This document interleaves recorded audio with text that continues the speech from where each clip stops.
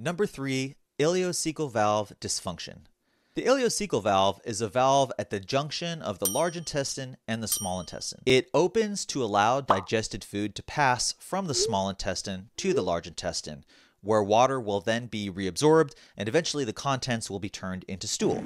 However, in some people, the ileocecal valve can remain open for extended periods of time, leading to symptoms such as diarrhea. And in others, it can remain closed for extended periods of time, leading to bloating, constipation, and you said it, small intestinal bacterial overgrowth. So one thing you can do is regularly stimulate the ileocecal valve by taking your fingers and deeply massaging the abdomen where it is located, and this will help regulate its function. The valve can be found halfway between the belly button and the right hip bone. Using your fingertips, apply gentle pressure and make small circular motions.